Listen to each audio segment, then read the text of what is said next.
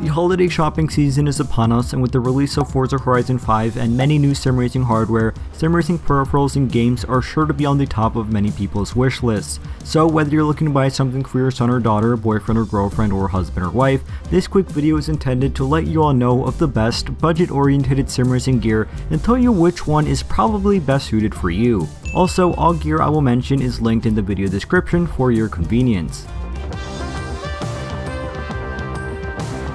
Starting off with the wheel and pedals, the following are great budget-conscious options: the G29 or G920 and the Thrustmaster T150 and TMX. They retail for around the $250 mark and provide good performance for the money. The G29 and T150 work with PlayStation consoles as well as PC, and the G920 and TMX work with Xbox and PC.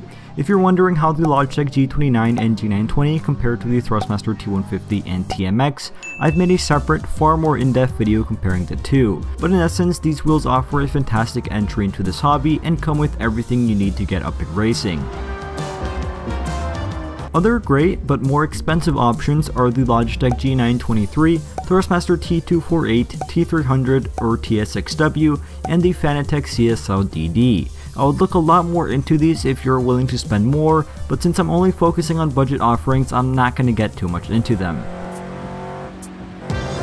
In terms of a sim racing cockpit to put your wheel and pedals onto, I'll start by saying that you don't actually need one, and if you're looking to minimize costs at all costs, you can get away by using a regular desk or table. This is because the wheels I previously mentioned come with table clamps, which will allow you to tightly hook it up to a flat surface and get racing. But if you insist on needing a cockpit, which I'd recommend, there are a ton of great budget options out in the market. The two budget-friendly options which I've personally tested out and reviewed are the Next Level Racing GT Lite and Wheelstand 2.0. The GT Lite retails for $230 and is essentially a full-fledged cockpit. It has the seat, a shifter, handbrake mount, a pedal plate, and a wheel plate. It's also portable and easy to store away for those of you tight on space. The only catch with the GT Lite is that it won't be able to properly support higher end gear. So if you get sucked into this hobby and upgrade to more demanding gear, you'll also have to upgrade your rig.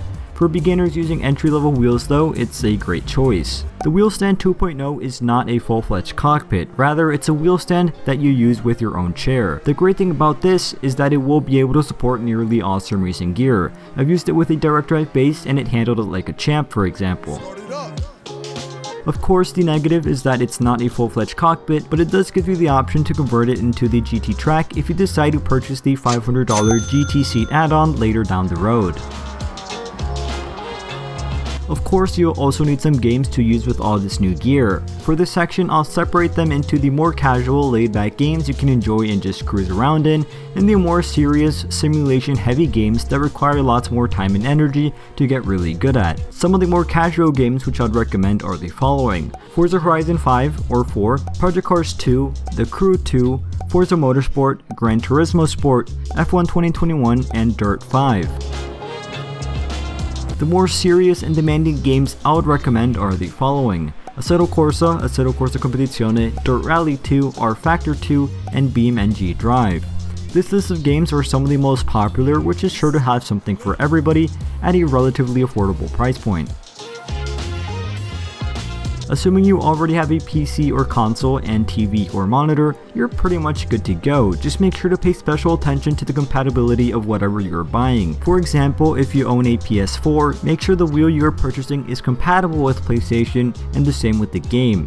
If you want to buy Forza Horizon 5 but only have a PlayStation, for example, you won't be able to play it as that is an Xbox and Windows PC exclusive title. Likewise, don't purchase Gran Turismo if you don't have a PlayStation because you won't be able to play it. Hopefully this short video gave you all a rough idea or framework for what might work best for you and cleared up some of your questions. If it did, feel free to leave a like because it tells YouTube to recommend this video to more people, and if it didn't, comment any questions down below and I'll try my best to respond. As always, thank you all for watching, stay safe, and have a fantastic rest of your day.